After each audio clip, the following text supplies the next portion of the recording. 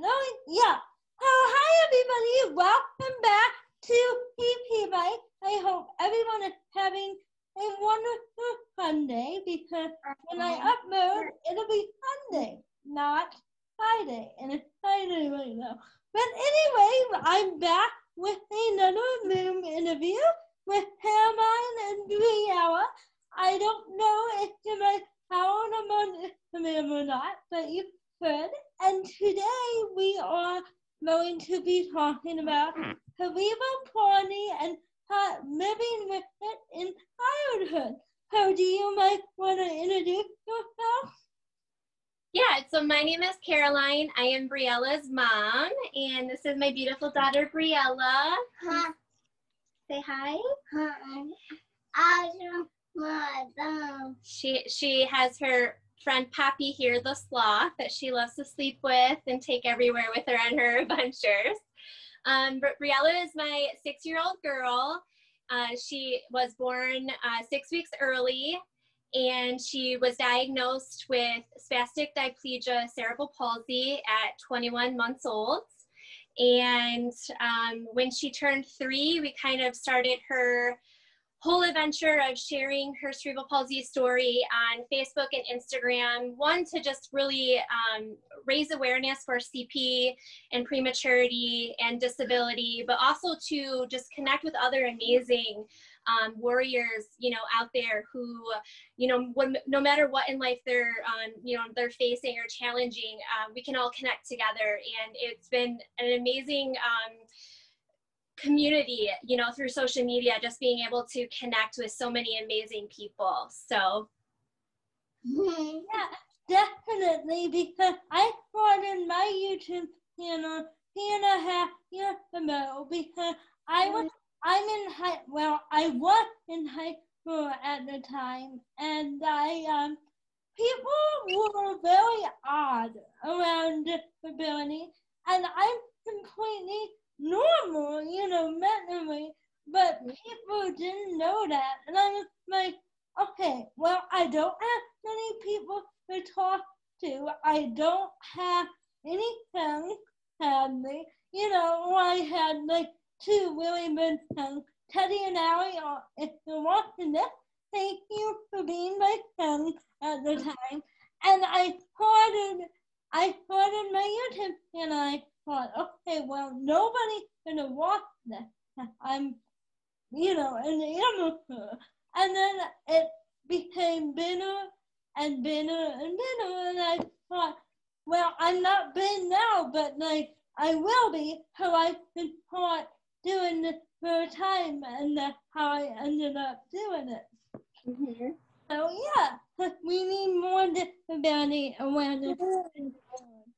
Yes, and what you're doing through your what you're doing through your YouTube channel is amazing, and I think you're completely correct, is just really raising awareness for people with disabilities and just letting the whole world know, like, we are all capable of greatness in life, and to never doubt anybody just because they're different, or they have a disability, or their race or ethnicity, and just to give everybody a chance and opportunities, and to raise awareness for people with disabilities. It's a huge thing, and we still have a long way to go in raising accessibility rights and employment, and just acceptance and inclusion. And it all starts with just us all coming together and really helping through social media and in person to raise those awareness. Right, I completely agree. So my first question is, and we kind of already talked about this without asking if you want to add any, I know you are another social media influencer in the disability community. After a Instagram video, Briella taking the morning walk in her walk room with Rival on Instagram. Can you explain your journey when starting your disability awareness page? Something like, what are your hopes for the page? What is your mission? Or anything else you want to add?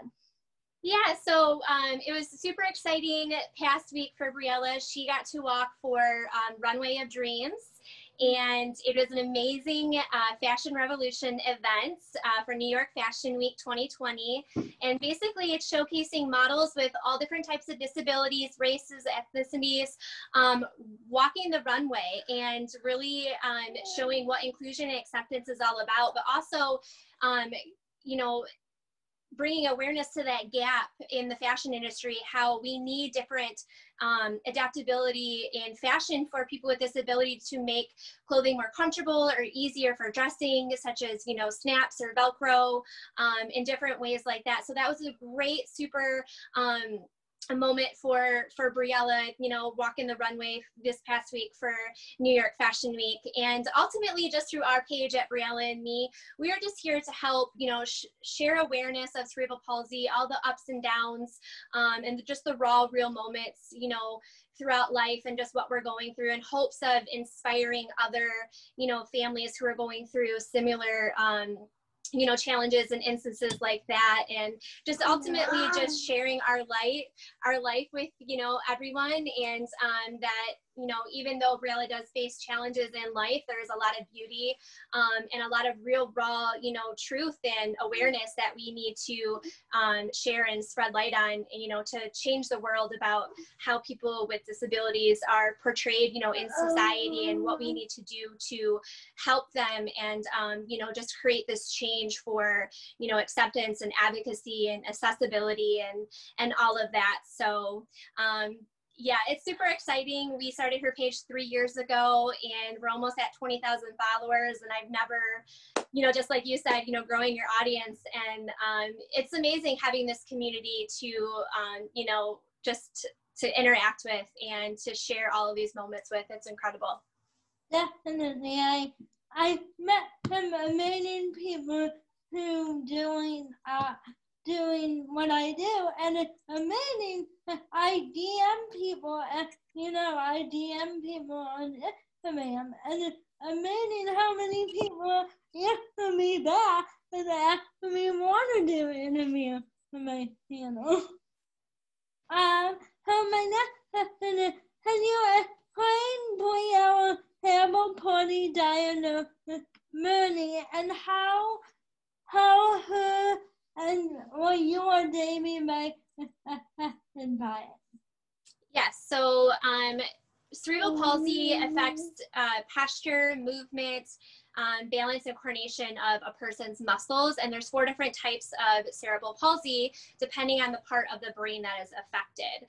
And then there's also a scale from 1 to 5, mild to severe, on how each person with cerebral palsy, you know, basically how they can function. So no 2 cases of CP are alike. And I think that's the most challenging thing, you know, when you face a cerebral palsy diagnosis, is, you know, you really have this whole team of doctors, you know, a PT, a speech therapist, a neurologist, a physical medicine rehabilitation doctor, an occupational therapist, a whole team that really just helps in, you know, her to thrive from childhood into adulthood. And that's basically a lot of what we've been focusing on, is just getting Briella, you know, the best possible outcome in life with as much mobility that we can have, that we can give to her. And that's just kind of, you know, daily, like what we've been doing and working on is a lot of physical therapy to get her, you know, comfortable in her walker, and, you know, with using stairs, and, you know, helping getting dressed and brushing her teeth. So all of those things, that's a 24/7, you know, just getting her ready for life and life skills, and supporting her along the way through different therapies, and then as well at home. And that's also what we share on at Briella Me on our Instagram and Facebook page. There's a lot of, you know, the physical therapy stuff that we do, and help to share that with other families who, you know, a lot of times we get messages for families overseas that they don't have, you know, the same amount of care that Briella does here in the States. So us sharing those different exercises has been so, you know, helpful for all of these families who, you know, have no idea what to do, you know, in terms of physical therapy, because they can't get to, you know, their appointments and things. So just sharing her journey has just been incredible. So Briella has Spastic Diplegia Cerebral Palsy, and with that, she has spasticity, so very tightness in her muscles, and it primarily affects her legs. Briella's speech is also affected.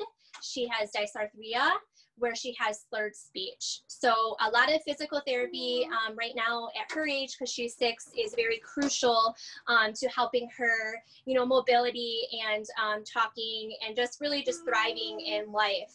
And that's what we've been sharing on, you know, her page and her journey.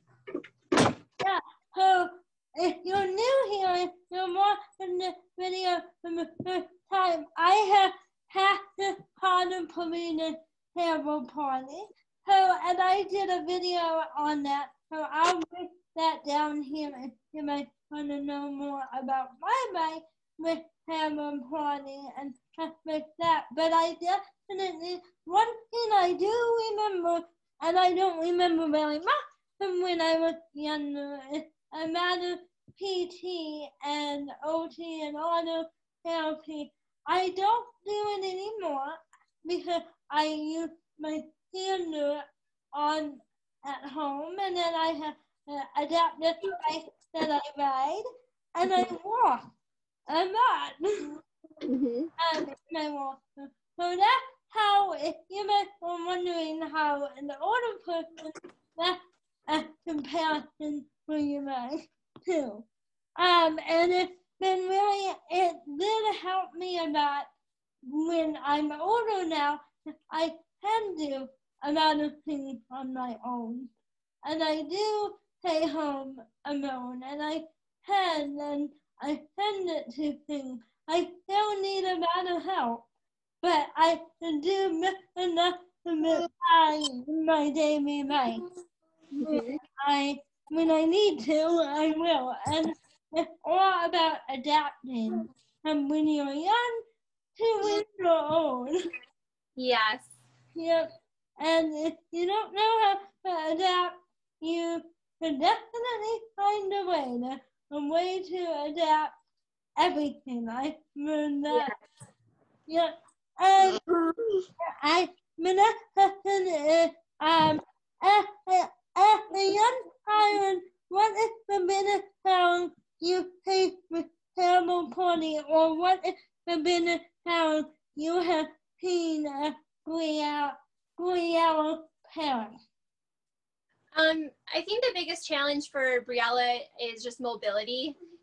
You know, just every single day, you know, getting from point A to point B. So from the minute she gets out of bed to go to the bathroom and brush her teeth, to having to go downstairs and getting into a car, and just really everywhere in between. Mobility is a huge thing that will always give her some challenges throughout life, depending on, you know, if she's using her adaptive stroller or a wheelchair, or her primary walking aid is her walker. But still, a lot of places aren't always accessible for a walker or a wheelchair user, and that's kind of where we're, you know, also spreading awareness as well, is just accessibility in all of these different you know, environments. And a big one for kids is accessible playgrounds, and I know a lot more are starting to pop up, you know, throughout the United States, which is great. But you know, just automatically building accessible playgrounds, you know, in every city. So every city has one where all the kids can, you know, play together, whether you have a disability or different challenges in mobility or not. I mean, it's a beautiful thing. And I think that's the other big thing too that we face is the kids that do come up to Briella and they aren't taught about disability or don't know about disability. And I think that's very important that teachers and parents need to explain to their children that being different is okay, and that there are kids and adults that do live with disabilities, and they all look very differently, and that is okay. That doesn't make, you know, that doesn't define them as a person in any single way, and that they're capable and able of greatness, you know, just like you and I.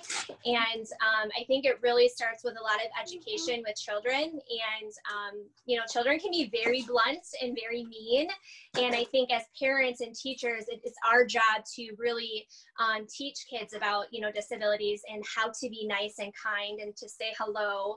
And we have a lot of great disability awareness books for kids that are super helpful, and is a way to really open the door for a conversation about that. And as a parent, it hurts me when a child comes up to Briella and says, you know, what's wrong with her legs, or was she in a car accident, or why can't she walk? And it's heartbreaking, because it's, you know, trying to, you know, tell that child, you know, why. And, you know, and that's just where we need to, as parents do, and teachers do a better job at explaining disability to our kids, and, you know, just teaching them to be kind and to say hello. And I think that's ultimately been our biggest struggle, is just, you know, mobility and just the awareness that Briella does live with a disability, but that doesn't define her. We're all awesome. Right. Actually, the video going up before this video, for this week's video, which I will put down here because this video not going up until September 27th, is a disability edited video that I made. Somebody I had posted on Instagram, a little post that I made about disability edited, and somebody, I forget who it was, but one of my followers was like, can you make a video demonstrating how to do the tip? And I said, absolutely, yeah, because like you said, people don't know how to interact with us in public. Like, even, it doesn't even have to be a young child. I had old people, like really old people, come up to me and they don't say anything, and they miss me the mean eyebrow, and I'm like, what are you looking at? Like, ask a question, I will answer it, and I will hopefully understand you. But they normally don't even ask. They look at me for like 10 minutes and keep walking. And I'm like, why? Okay, that was weird. And it's very uncomfortable to me as a 19-year-old that was walking around doing her daily life. And also, sometimes I go out with about a friend, you know, because a lot of my friends are trained to help me. And some people say, oh, are you her caretaker? And then my best friend will be, no, we're her best friends. And I wish people would assume that, like, no rude comments. It doesn't matter if you're disabled or not. You can still go out and have a good evening out with a best friend. They are not automatically your caretaker. Right. Yeah, I've heard that a lot as well. And, you know, being an advocate in the disability community, it's just, I wish people would be more understanding and not just, you know, think before they speak, whether, you know, you're a child or an adult. And I think that's just really important. And if you don't have anything nice to say, then just say hello, you know, just as simple as that. I mean, you don't need to stare. You don't need to, you know, just say hello, be kind. Yeah, just, you know, more advocacy and awareness. And I think that's a great video that you should do. Yeah, it's actually coming out this Sunday before I put this interview up. That was the video I had planned to put out before this one. So if you guys want to go watch it, it'll be right down here in the description box. And also, like, another thing is they need to talk to us, not the person that we are with. Because if the person, like, for me, if I couldn't talk or if they could not understand me, then whoever I will will automatically come in, you know, and help me communicate. But Correct. when they talk to the person I'm with before they talk to me, I'm like, I'm standing right here. I'm a person. I'm right on your face. Can you not see me standing there? Yeah. Yes, correct. Yeah, I totally understand. And that's something that we're gonna be facing too as she goes back to school. You know, right now she's virtually, and she goes back to school hopefully next spring. And Briella, she can speak, but not everything is as clear. And that's what I'm just hoping is just that people would have, you know, be able to talk to her and have that patience, whether she's using sign language or she also has an AAC tablet to also help communicate, as well as verbally. So yeah, I think it's very important. I think that's a great video that you should make to just kind of let everyone be aware of, you know, this is what's happening, and, you know, this is how you need to interact with someone that has a disability, you know, and I think that's a great video to share. How many did I have? A young person with cerebral palsy, you had one opportunity to tell a message with others to make you, what would it be? I think it just, you know, to never give up and to keep going and to, you know, get connected with other amazing CP warriors, you know, through, you know, social groups or on Facebook and Instagram, and, you know, have those, you know, CP warrior friends and, you know, that community, and that's super important. But really just our motto has just been never give up and just keep, you know, take one day at a time and keep going, and, you know, write down your goals and your dreams, and don't be afraid to go for it, you know, and yeah. Definitely. I know for me, sometimes I'm terrified of trying something new. Because whenever I meet a new person who I want to be friends with, I tell them, hey, I have cerebral palsy. You're gonna have to help me. Like 90% of my life is gonna be on you. But if you're willing to try to do that, I'm willing to try too.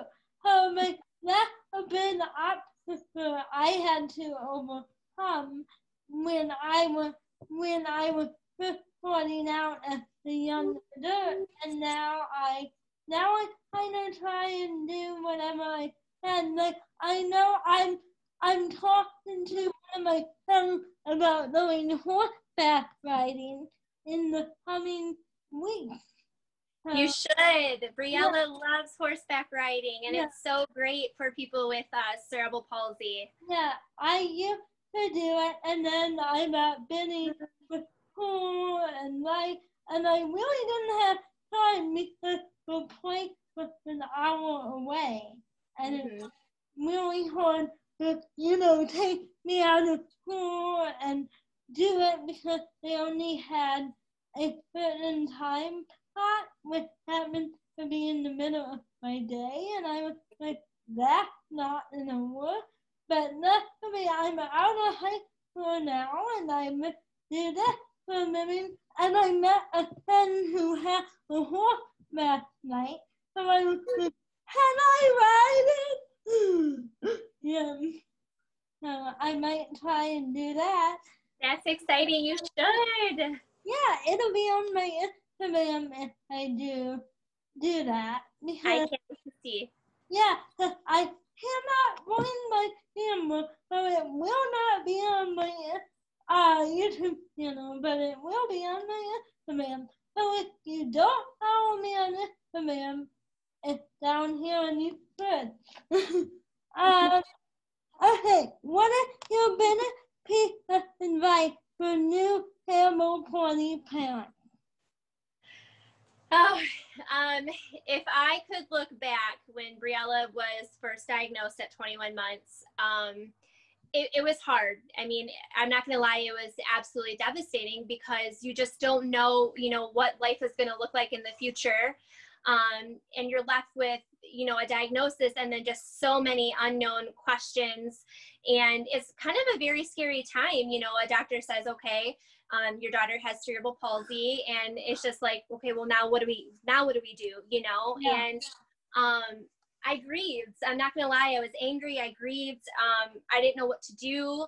And then I started, you know, doing research, and then just hours and hours and hours, you know, doing research and just learning everything I can about cerebral palsy. And that's ultimately when we started her Instagram story and her journey when she turned a little bit before 3.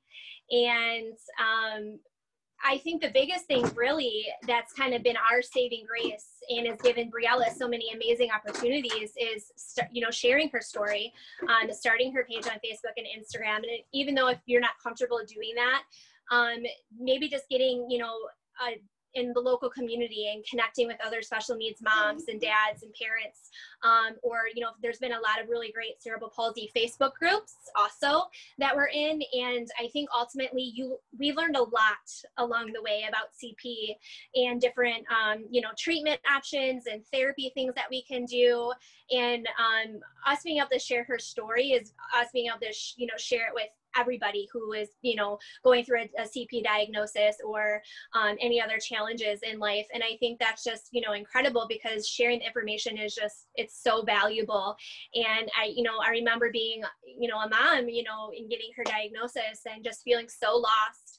And I think ultimately, you know, connecting with others is what really has just saved us all, and the opportunities that has come out of it as well has been incredible for Briella and our family. And we're incredibly thankful and grateful for the whole community that we've kind of, you know, been a part of on Facebook and Instagram. And yeah, it's exciting. Yeah, it helped me. The more people I meet, the more I learn about my own disability and life, and I'm like, wow, I did not know that. In the community, so I'm very happy I'm here too. So, yeah. As parents, what do you hope the world know about Briella and other micro as he grow up? I mean, I would love for people to know about Briella, really that just her diagnosis does not define her or who she is as a person. And yes, she has cerebral palsy. And yes, you know, the way she does things may be a little bit slower, a little bit different. And that's okay. You know, we are all different. We all do, you know, things at different paces, you know, in life. And that's okay. And I think, you know, we're all capable and able of greatness, and, you know, people with disabilities need to be included and accepted, you know, in school and, you know, just the world, and, you know, in work environments, and just, you know, everywhere. And, you know, as a society, we still have a long way to go, and just making more accessibility and opportunities for people with disabilities. And that's kind of why we've been sharing, you know, her story, just really to raise awareness of it all, and you know, the advocacy for it. And, you know, people with disabilities need to be seen and represented. And you know, we've been a great part of, you know, helping to do that now in the fashion industry with Runway of Dreams, and just a lot of the different opportunities that Briella has had. And I think ultimately just be kind, you know, help, be caring, and just, you know, help advocate, because, you know, at one point, you know, one of us, or I can, you know, be a person with a disability, you know, and I think ultimately that's just, you know, important just to have that awareness. Right, because anybody can be disabled at any point of their life, whether you have an injury or whether you're old and rely on another person. So I think if we all were to have the advocacy in us, that would really help us as a person, society, become a more inclusive place for everyone. And yeah. everybody has an injury, you have to find a way to point it out. So anyway, thank you so much for being on my channel. And if you guys want to follow Briella and me on Instagram, I will put it down in the description, and I recommend you do both follow them. And I will also put other helpful videos that are on my channel down there. So, if you like this video, make a thumbs up. If you're new here, I would love it if you subscribe to my channel and comment down below. I don't know, comment whatever you want to comment. I love reading your comments, and I will see you in the next video. Bye, people. I'm gonna stop recording here.